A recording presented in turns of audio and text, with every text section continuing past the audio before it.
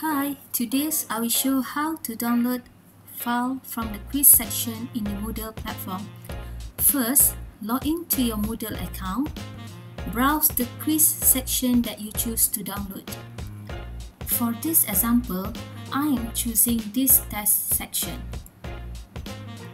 Alright, then slide to the right. Choose the action menu. Download essay submission. Then you will land to this page.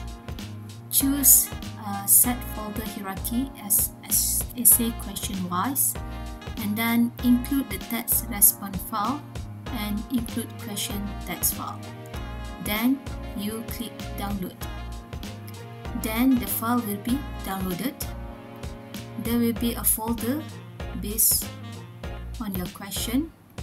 In that folder, you will notice you have the question text, and you're going to have a text response file from that question. And if you have a file attached, you will see that in this folder as well. Alright, that's it. Thank you. Bye bye.